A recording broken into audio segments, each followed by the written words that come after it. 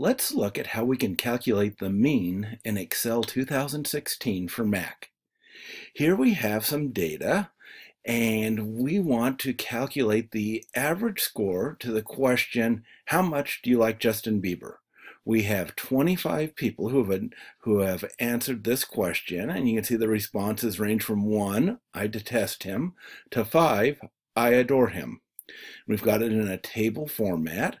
So let's put the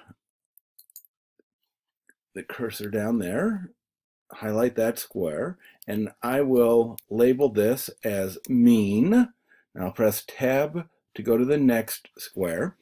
Now what I'm going to do is I'm going to use an Excel command, the average command. So I type equals, and then I type average, and then I put start the parentheses, and then what I'm going to do is I'm going to click in the first square, so that's C4. You see how that went down, put C4 in there.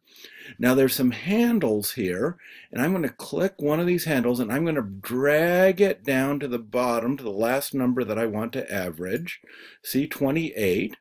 And so now it's put C4 through C28, and I'm going to put the close parentheses, and I hit enter, and we see that the average score on what people think of Justin Bieber is 2.52.